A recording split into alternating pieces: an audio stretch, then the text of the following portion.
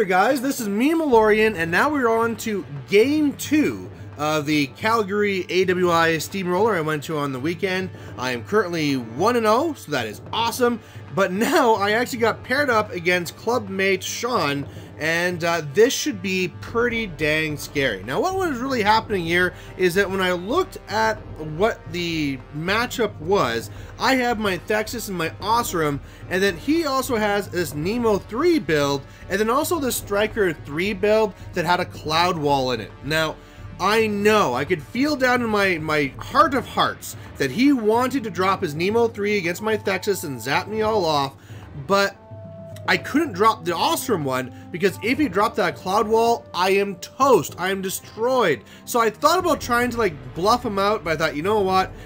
I've done this before. I've done the Thexus into Nemo3 before and won, but man, it is a bloody battle. And that was back before like Storm Lances were super crazy. So yeah, I don't know how this is gonna go. So this is the matchup. I honestly can say right now that I believe that it's gonna be in his favor, but I'm just gonna do my best. You know, maybe if I distract him enough with him killing my own guys, I can kind of like get a scenario win. I do have one unit that is ambushing, which is perfect for this scenario, so that if he wants to go to his flag, I got a perfect unit to charge in and punish him for it. But yeah, it's gonna be more so him punishing me. Now, I had a choice of going first or second, and I decided to go first because I need to get those ambushers on there as soon as possible, and I really just push up like this so that I'm more than 16 inches away. Now, 16 inches is important because that's where he can run up with a Firefly or a little Stormcaller and then shoot him to Electroleap into me. He does have the possibility where he could run one of his Storm Lances up to me, but that could be a little bit of a throwaway, so I'm willing to take that risk. Otherwise, I'm doing the acceleration just out of habit. Probably should have just gotten the extra one out on the wrecker. But yeah, I'm really just kind of waiting for him to kind of see what he does, and then I'm going to need to try and probably start this scoring as soon as possible.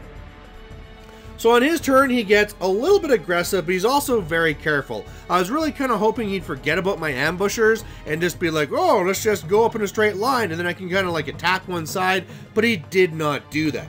Now, despite the fact that he guarded himself against ambushers, I can still get him because my ambushers can come in from the right, then my benders that I had there will go up and adrenal flood them, giving the extra 4 inches, and so that way I'll be able to get into him. So what I'm hoping to do on this turn is I think I'm going to stay back and make it a little bit more safe for me, but in the meantime, I want to kill off 2 Storm Lances from each unit.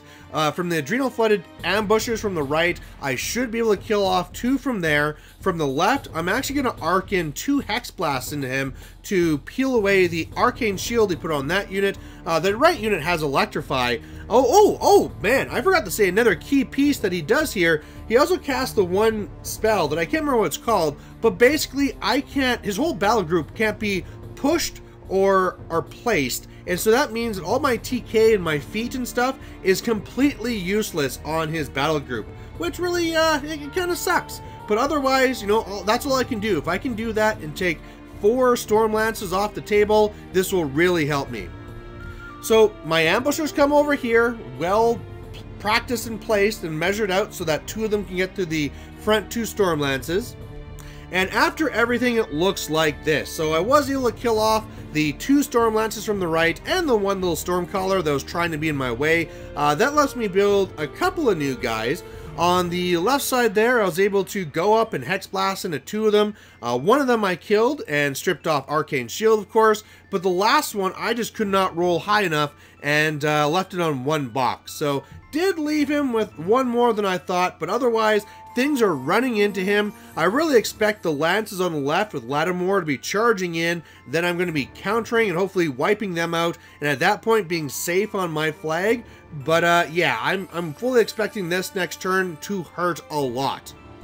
And it does. This is his feet turn, and you can see here that he crushes me and also stays back. Now, my ambushers are pretty much all dead, But hey, the order of activations he was forced to do meant that he couldn't score the first point, which could be critical in this matchup, right? Whoever scores first could actually be the deciding factor.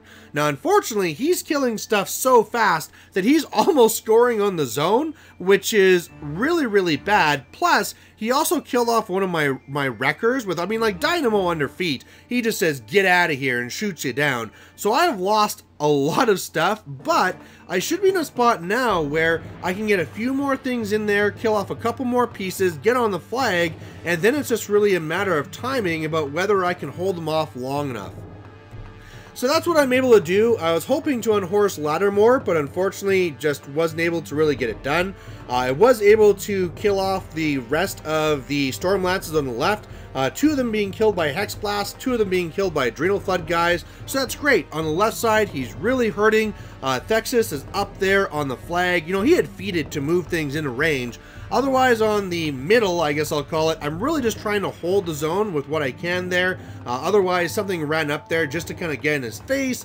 Really, my adrenal flooding to try and hurt him and stuff really didn't do anything. I'm not able to kill off any more of the lances on the right, but I get 1 control point. So at this point, I got 1, but it certainly feels like it's not going to be enough. Now, on his turn, this was a real key thing of this entire game.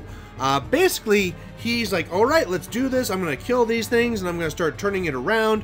But unfortunately, the biggest mistake here is that he didn't allocate focus.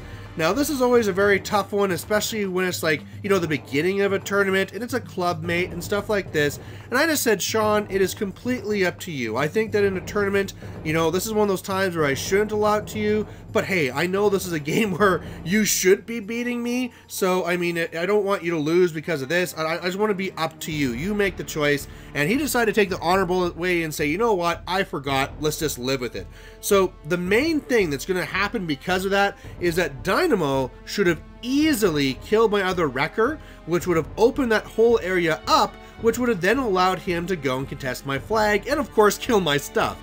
Because he didn't allocate focus, now my wrecker is alive. Also because of hyper aggression, I'm now closer to him and he did not contest my flag. So he scores on his flag, I score on mine. It's now 2-1, and now I'm in a great position where I can actually, I was looking at it, I can TK and like adrenal flood a guy to charge over to Junior. So if I kill him, the leftmost Firefly is going to die from that, or go inert rather. I can take out Dynamo, try and tie everything up, and really he should just have a really hard time getting to my flag at that point.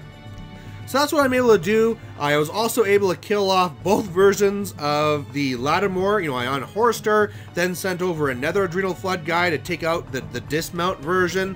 I was able to kill off Junior. I go in there and I kill off Dynamo. I'm really surprised I didn't kill off that one Stormcaller that was by me, but just the way the dice went.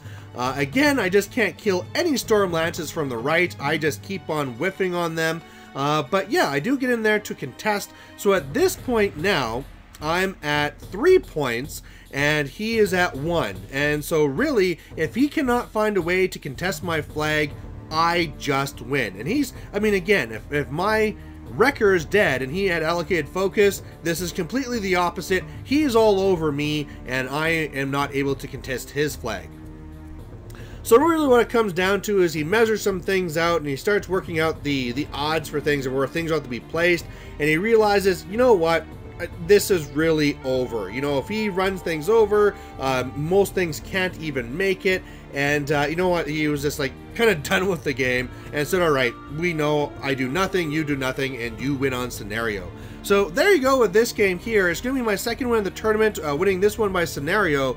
But really, you know, this is one that I can honestly say I should have lost. You know, this is one where this Nemo3 list with the double Storm Lances has just what it needs to destroy my army. And yeah, I'm definitely going to have to try and deal something, make something to deal with this, because I'm actually starting to see a lot of Nemo3 lists around. I believe at this tournament alone, there's 3 of them. So definitely something I need to plan for. This is something that is just an outright counter to my Thexus list. And yeah, I'm going to have to try and plan for that. But otherwise, you know, thank you for Sean for taking the honor roll away and saying, you know what, I forgot.